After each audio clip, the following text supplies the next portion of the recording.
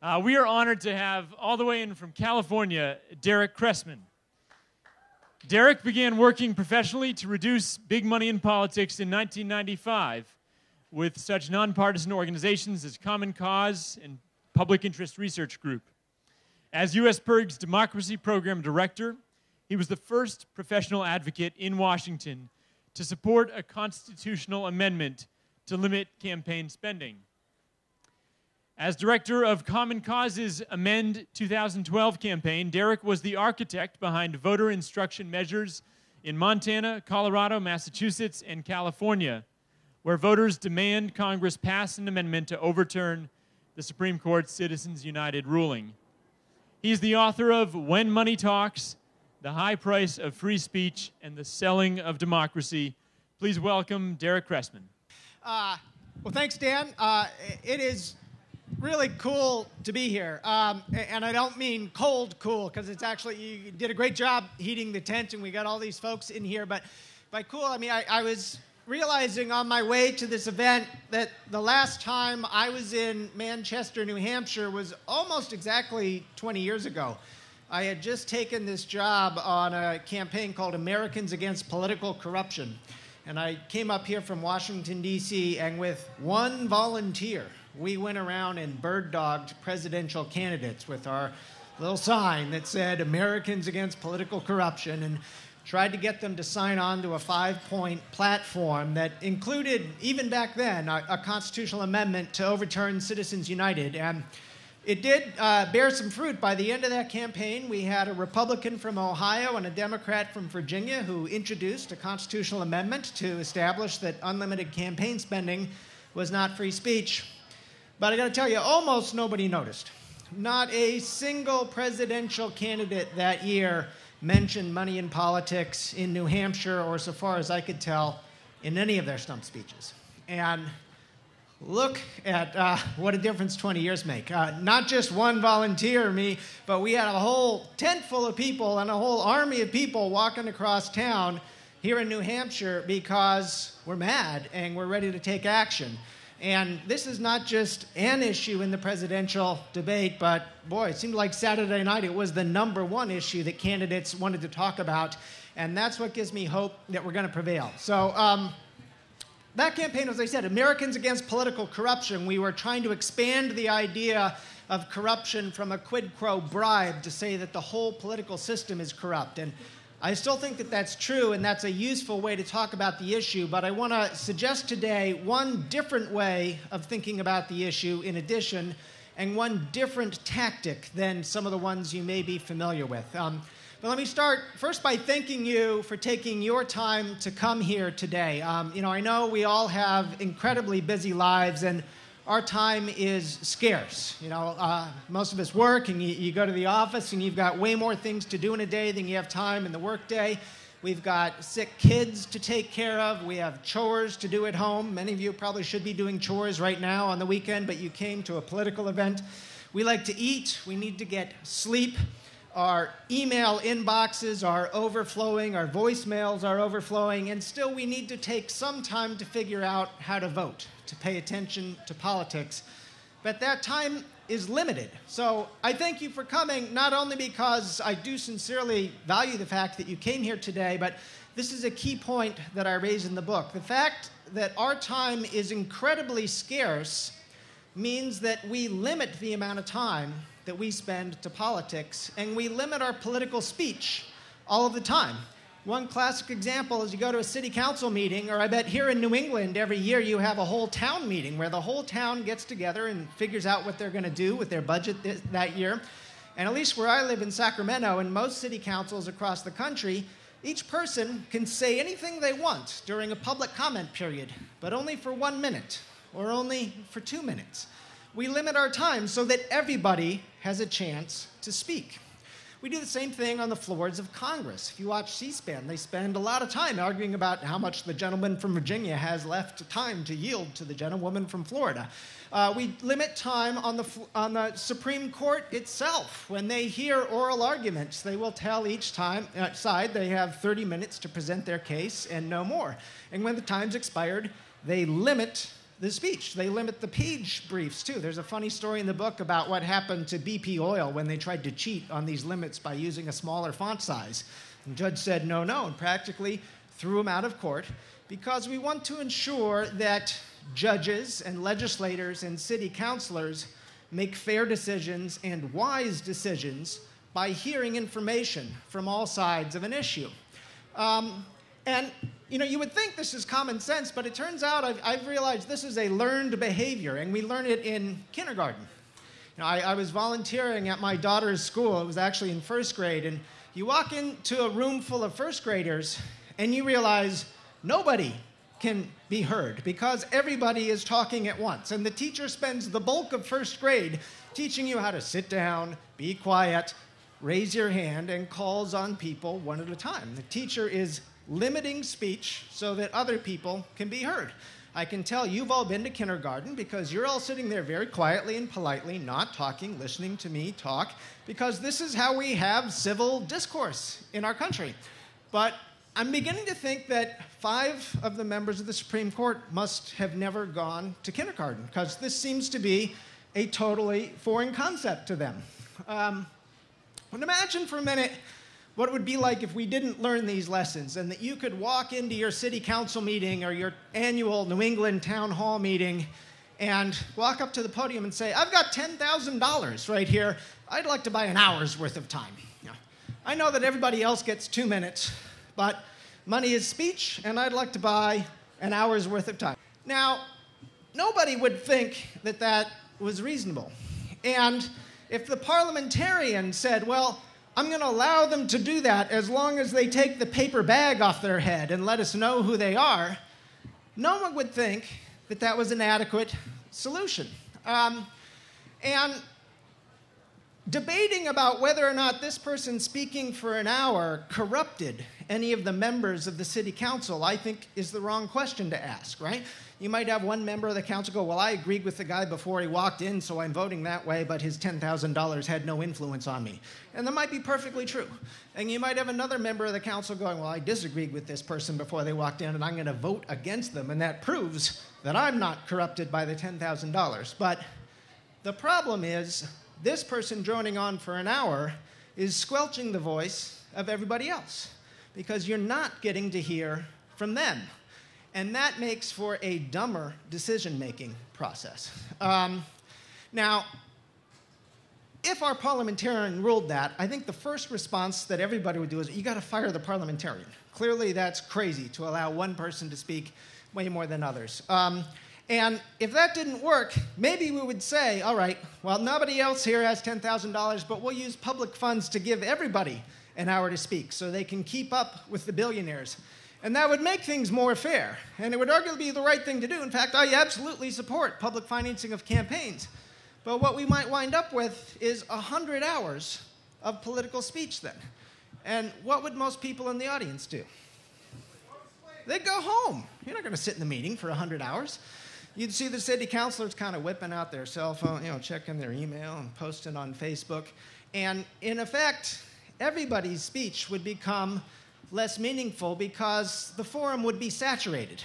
You may have experienced this in New Hampshire over the last week. Anyone here tried to make a phone call to a neighbor or knock on their door and talk to them about politics? Say, hey, I've got a presidential candidate I really care about. You want to hear me speak?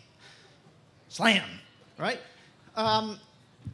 People are saturated with information about the presidential race now. They've made up their minds, and that actually makes it very difficult for anyone to speak to them about that. So the money that has inundated has silenced the speech of everyone else. Now, the Supreme Court just doesn't seem to get this. They said 40 years ago, almost to this day, in the Buckley versus Vallejo ruling that struck down our post-Watergate reforms, that it is wholly foreign to the First Amendment to limit the speech of one person in order to enhance the relative voice of another. And yet, as I just pointed out, we do this all the time. And some of them, in thinking about it, might respond, well, that's different because there's a roof over the head of the Supreme Court and Congress. When you're in a building, when you're in a forum, we limit speech because we, Supreme Court justices, we have hundreds of cases to hear. We would have to limit the amount of each case, so of course we limit speech. But if you take off the roof, there can be no limits. And yet, I don't think that's true. I think that's the key faulty assumption in how our courts have looked at money in politics. And in fact, if you look at the experiences of real people outside of the building, we limit their speech all the time. That's a protester from 99 Rise, and they limited her speech by hauling her to jail because they thought she'd spoken too much. I had the same thing happen to me when I did a protest with them in Sacramento after a march up from Washington, D.C. Perhaps some of you have had this happen to you. I was staying in Portland a few days ago, and a friend put me up in his house and showed me a picture where he'd put a sign on top of his house that says, "End corporate rule." About a week later, he gets a citation from the city of Portland fining him $50 a day unless he takes down this speech, which is in violation of a sign ordinance in Portland, right? We limit speech outside of buildings all of the time, too. And I would actually argue that this speech didn't make it into my book, so I put it into some free bonus chapters that you can get if you go to the website, whenmoneytalks.com. But I think we have gone too far in limiting the speech of real people all the time, right? Like, talk to the folks who led the Occupy movement in Zuccotti Park, or even the folks in Eamon Bundy's group who are occupying federal lands in Oregon right now, and police moved in to limit their speech. We were tired of what they were saying, and we were saying somewhat legitimate, look, this is a public space. Other people want to use this to watch birds or enjoy the park or whatnot. We're going to limit your speech. Now, I think in some of those examples, certainly Tom's house, we've gone too far. But I do understand the notion that we are living in a society of information overload. You know, one edition of the New York Times today contains more information than someone living in Thomas Jefferson's day would have encountered in their entire lifetimes. And the sane response to this information overload is to pick and choose the information that's most important to you, right? So you've got a spam filter on your email, so all your junk goes there. You've got a delete button on your voicemail. You've got a mute button on your TV remote. And yet, what we're finding, Clay Shirky, information guru, he says, yeah, there's actually no such thing as information overload, only filter failure. And there are cognitive scientists who've actually looked into this, and they find that the human brain can hold about 5 to 7 pieces of information in its head at any given moment. You know, that's your computer RAM, if you will. If you're a really good computer, you got 7. If you're like me, maybe it's more like 5. But it's a fixed amount of information. So when a new piece of information comes in, it is displacing another piece of information. So it becomes a zero-sum game as information pushes information out. And then the key question is who's going to decide what information you want to listen to out of the hundreds of megabytes of information that you're inundated with every day? And I don't think we want the government making that choice, right? Ted Cruz has gone to the floor of the U.S. Senate and said, well, we don't want a situation where the government can throw the producers of Saturday Night Live in jail for political speech. And I agree with him. But we'll get to the point where I disagree with him in a minute. So we don't want the government limiting speech, but I also don't think we want advertisers deciding what we hear and don't hear. And that is really the essence of advertising, is to disrupt our information filters. What we want is for you, the voter, to be able to decide what information is important to you and what isn't, and for you to be able to set up your own information filters. And this means I think we need to think about speech a little bit differently than we've talked about it in the campaign finance. There are two kinds of speech. The first one that I call free speech is information that you seek out through the free press. You buy a newspaper, the New York Times. You tune in to Saturday Night Live because you want to watch it. You see a movie. Maybe you want to see Hillary the movie made by the Citizens United organization, or a Michael Moore movie, but you're seeking out that speech. Contrast that to paid speech that you're not seeking out and someone is paying money to interrupt the speech that you wanted to see. That's a line that we can draw, and it makes the legal arguments around this much more clear, because I think we want no limits on the free speech that you seek out as a listener, but not a ban on paid speech, but limits there, that the amount that anyone can contribute. And I think fundamentally, while we need to change the way we fund campaigns and have campaigns to the extent we need them to rely on small contributions from real people and public financing, we need to also think about how heavily we rely on paid campaigns in the first place. I mean, think about it. When you buy a car, do you do that based on the really cool advertisement where they're driving down the curvy road, 30-second TV ad? Or do you buy Car and Driver or Consumer Reports, where you pay for the speech from an objective source of information, or ask a friend how they like their car, or go take a test drive? I think we've become far too reliant on the belief that the only way we can inform ourselves about candidates is through having them use paid speech and 30-second TV ads, instead of us taking the responsibility to seek that out through newspapers, magazines, and whatnot. So while I like public financing of candidate campaigns, I'd love to see public financing of free broadband internet service for every person in America, so they have the opportunity to seek out their own information from sources that they find credible. Let's have tax credits for newspaper and magazine contributions as well. Let's require TV stations to live up to their public interest obligations and cover news and candidates in addition to selling us ads. Now, the Supreme Court won't let us do any of these things. We all know this. This is why we're here. So there are three ways that we can address this, all of which I think are valid, the first two of which you've probably heard about. We could wait for a new court. We have presidential candidates marching around this state right now saying, if I'm elected president, I will use a litmus test and only put justices on the court who would overturn Citizens United. I think it's proper they're doing that. I think we should support the ones who are doing that and encourage others to make the same pledge.